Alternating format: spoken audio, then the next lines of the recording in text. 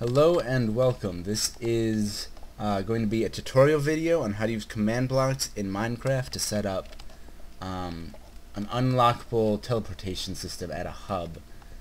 If you don't know what those words mean, this probably isn't for you. To start off, the idea came from a prominent YouTuber, Zisto. He's working on the third installation to his Globule series of maps, and he mentioned in a recent video that he wanted a hub system that would teleport you to places you've already been, basically, once you got to the place it would unlock. And so this is an attempt to do that, basically. There's one way you can do it. Here we have a very aesthetically pleasing hub with these buttons, and if you hit the buttons, they don't really do anything. So, if we come over here to your inevitable dirt and machinery that is apparently grass infested themed area, you see there's another button.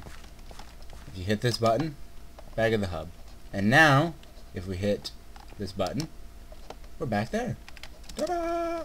Likewise, if we go over here, ignoring that,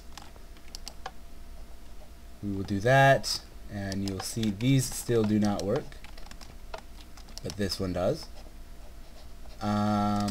And the same goes for the definitely final dungeon and the useless throwaway wacky dungeon. So now we've been everywhere in the map, very expansive map, and we can teleport around freely using the hub system now. So what this actually does, let me come over here and clear all my scores. This uses dummy scores with command blocks to set it all up, basically. So to start, you would need somewhere to add the objective, so this would add the objective Dirtatron. It's a dummy objective, which dummy objectives just mean you can only modify them using commands. And this would just turn them on. As an example, this one removes Italy, and then if I go back here, that's what it would show like when you first add it. After that, they don't do anything. That's just so all the other things work. And this thing on the lovely blue hardened clay just clears your score. That has absolutely nothing to do with anything we're talking about here. So how these things actually work is, you see inside it has a teleport command. At P is a designator. That's the nearest player that meets these criteria. I'm actually using my mouse right now to gesture, and I just remembered that you can't see that. So the criteria within the brackets, it searches for that, and then the coordinates. And so the score Italy, that's one of the 4 dummy objectives we put in before, and the minimum equals 1. That means it will only select players that have a score of at least 1 in Italy. And so right now, since I cleared everything, I do not have that. But if we come over here to Italy, we can look inside this. The first thing this one does is it's got this scoreboard command to set your score to 1. The standard part is the scoreboard player set, and then the @P is the designator. Italy is the objective, and 1 is to what you want to set it to. You could have done like players add @P Italy 1, but your score would just keep going up for no reason. As long as you get it there is the important thing. So first thing this does is do that, and then the second thing just is to teleport you back to the hub. And so once I do that, you see set score of Italy for player, the message 1, blah blah blah, teleports him back, and now this guy works because, you know, my score is 1 in Italy. This one works for Dirtatron, in-game, and useless. They all work the exact same way. So it's a very simple system. This actually, the redstone probably took only about 15 minutes to put together, and that's just because it's a lot of typing and checking coordinates and stuff.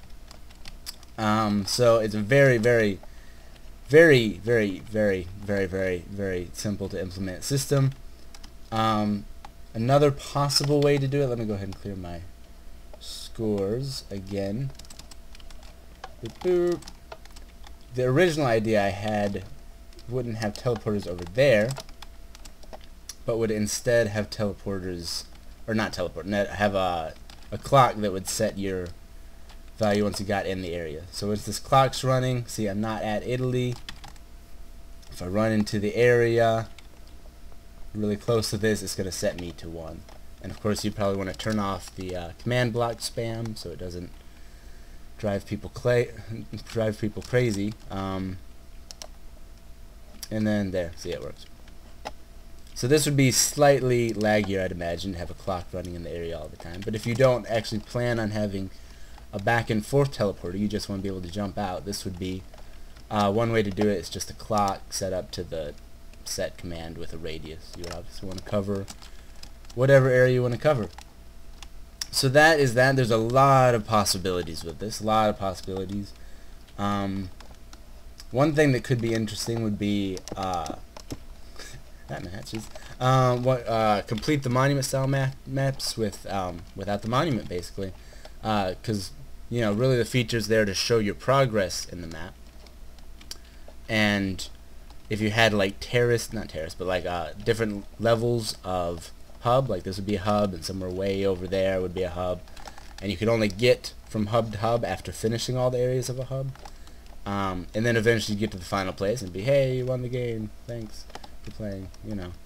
That might be a possibility, you know, have a bit more story-driven adventure maps where you don't get taken out of it by having to pick up blocks and stuff. But, you know, you can figure out what to do with this. There's a lot of possibilities.